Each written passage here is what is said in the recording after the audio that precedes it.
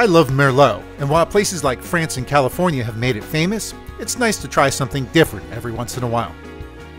Today, we're going to be tasting one from Walla Walla, Washington. Tamarack Cellars has been family-owned since 1998. Their goal is to make outstanding handcrafted wines that are unique to Washington. The grapes for the 2013 Merlot come from 7 of the best vineyards all over the Columbia Valley. The bouquet is full of raspberry preserves, red currants, hickory smoke, and even cedar. Tamarack's Merlot is big and chewy, full of baked strawberries, blueberries, bacon smoke, and velvety vanilla.